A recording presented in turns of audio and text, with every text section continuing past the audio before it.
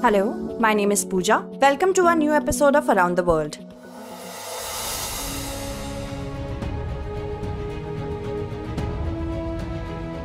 Recently, Olaf Scholz, the Chancellor of Germany, visited China. He has become the first G7 leader to visit China since the outbreak of the COVID-19 pandemic and the Russia-Ukraine war. Scholz held separate meetings with Chinese President Xi Jinping and Prime Minister Li Keqiang. During these meetings, he emphasized fair trade and mutual economic relations between the two countries. He also urged China to put pressure on Russia to end the Russia-Ukraine war.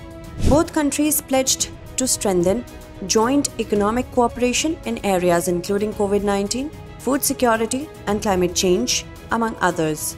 Although Scholz's recent visit was the shortest ever visit by a German leader to China, it was in the global headlines, as Germany is a member of the European Union as well as a special ally of the US. Notably, the relations between China and the US are known to all.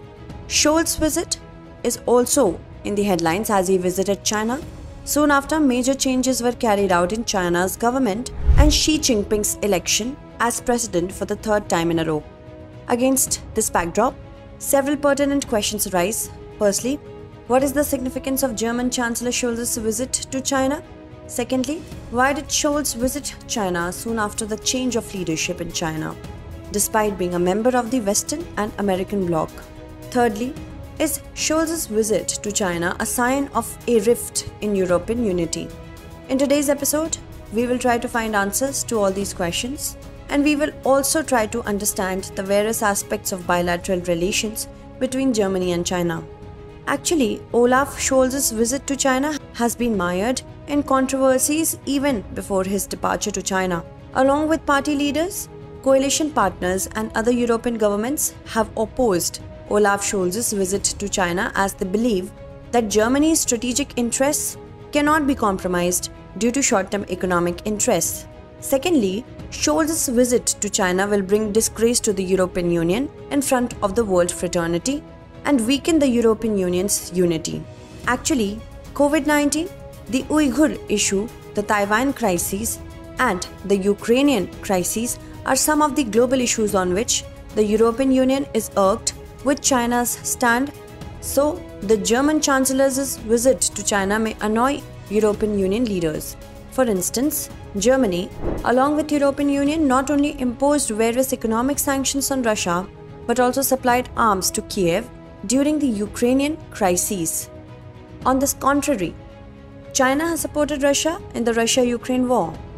Significantly, during Olaf Scholz's visit to China, he was accompanied by a delegation of major German businessmen, which included the CEOs of Europe's largest car manufacturer, Volkswagen, the pharmaceutical company, Merck, and engineering goods manufacturer, Siemens. It proves that Scholz is also prioritizing the business-first policy of the previous government, led by Angela Merkel. Indeed, Angela Merkel during her tenure not only maintained Germany's unity with European nations, but also strengthened economic ties with China. Furthermore, the visit of a business delegation to China along with German Chancellor Scholz also shows the importance of the Chinese market. Furthermore, several trade deals were also signed during Scholz's visit to China. Key deals include approval of BioNTech COVID-19 vaccines for use in China and a $17 billion deal signed between China Aviation Supply and Airbus, a European multinational aerospace company, to purchase 140 aircrafts. Scholz expressed his commitment to maintain economic cooperation with China, while adding that China needs to make the right policies to facilitate Germany's strategic interests and sensitive areas related to supply chain security. Actually, Germany has reduced oil and gas imports from Russia due to the Russia-Ukraine war and is looking for other oil and gas suppliers.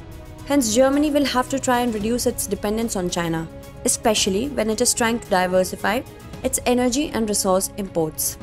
Recently, Germany sold a stake in one terminal of its busiest port, that is Hamburg Port, to China-owned COSCO, that is China Ocean Shipping Company. The deal has raised security concerns of Germany's European allies as well as the US. However, international scholars believe that Germany has made this move only to reduce its dependence on the US. Germany and other European states are also planning to reduce their strategic dependence on the US, but they are not comfortable with the arrival of China in Europe. The German Chancellor raised the issues of trade imbalance and market access with China. It is worth noting that when it comes to access to the market, the freedom that Chinese companies are not enjoyed by German companies in China. As per the trade data, Germany's dependence on China has increased in recent years. Germany's investment in China stood at 10 billion euros in the first half of 2022, and bilateral trade grew marginally by 0.9% to $173.57 billion. However, Germany's imports from China have increased by 54% in the past year. On the eve of his visit to China, Chancellor Olaf Scholz, in an interview with German media, stated that since the 2019 visit of former Chancellor Angela Merkel to China, several important milestones have been achieved in the relations between the two countries. China has brought a lot of change in its politics towards Europe and especially Germany. Hence, Germany should also bring changes in its China policy. Regarding relations with China, Scholz stated that he was never in favor of completely ignoring China, but he wanted a relationship based on equality. Recently, Xi Jinping took the oath of office for the third time after consolidating his power in China.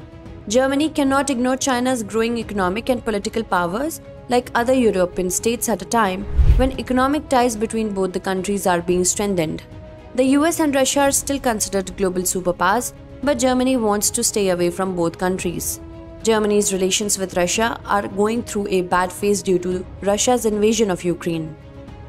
In addition, Germany also wants to keep an equal distance from the US.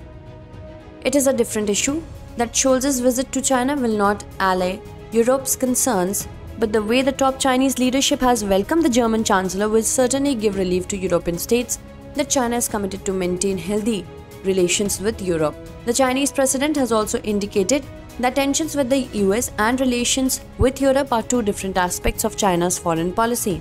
Scholz also discussed mutual market access and protection of intellectual property rights for German businesses.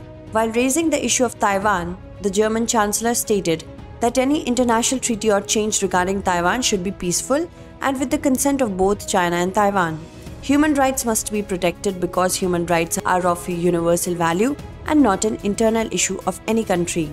Scholz, during his visit to China, managed to strike a balance between all the legitimate doubts that existed within his own government and among Germany's Western allies, especially the US. Scholz distanced himself from external pressure and fulfilled the economic mission of traveling to China, which is ultimately in the interest of Germany and China. That's all in this episode. Let us note down the question based on today's story. Discuss the bilateral relations between Germany and China in view of the recent visit of the German Chancellor to China. Thank you so much for watching.